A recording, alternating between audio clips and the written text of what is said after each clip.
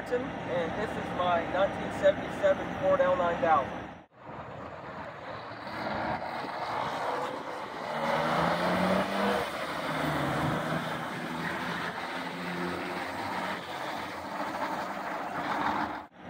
It originally started life as a short wheelbase single axle tractor and pulled for Giant Foods in Maryland.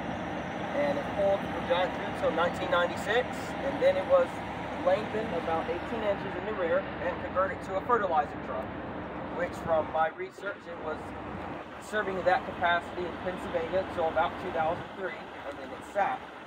And a guy in, I forget where in Maryland, but a guy in Maryland found the truck on the side of the road, bought it. It was going to be scrapped. He bought it, swapped the hubs on the front, had Daytons all the way around, but he swapped the hubs to the front, did a few other little things to it, and then sold it to a gentleman that I actually bought it from up in Lisbon, Ohio.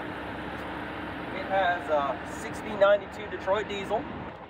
Pop the hood real quick. It was painted Ford blue from the factory, ironically. The truck has 276,000 original miles. It was a local tractor. Motor will fire right off first revolution, and that motor is backed with an E10 RT 9509 direct 9-speed and an E10 370 geared differential. This truck will run about 75-80 miles an hour at about 2,200 RPMs. It's 11 miles to the gallon and will outpull a dually pickup.